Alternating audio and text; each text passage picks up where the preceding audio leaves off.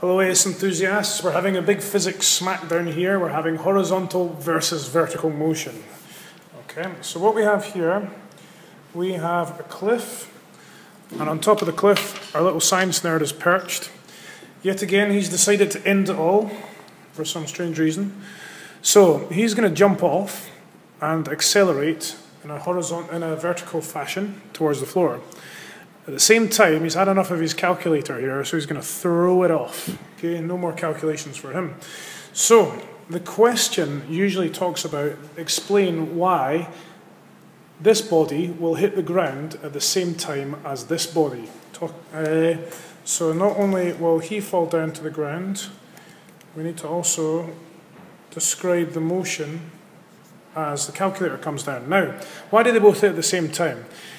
Important points. Horizontal and vertical motions are independent of each other. They do not affect each other. What that basically means is he could throw his calculator at 2 meters a second, 30 meters a second, or fire it at 300 meters a second. It's still going to fall at the same rate. Gravitational attraction, gravitational field will pull all objects dropped at the same rate. So gravitational acceleration is constant. Now AS, we ignore air resistance. So there's no air resistance. This means, in theory, you could throw something, and if gravity wasn't there, it would just keep on going at the same speed. Obviously, I know that's not true. What's more likely to happen if there is air resistance is this object will slow down on a horizontal plane and do something like that. All right?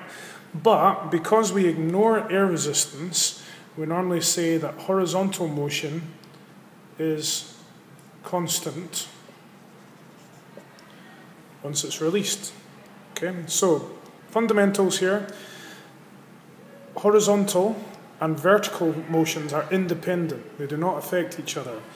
Gravitational field is constant, so therefore the acceleration of all objects once dropped is going to be the same. So that's the limiting factor to how long something can stay in the air for, is how high it's thrown, because it's all going to accelerate to the ground at the same rate.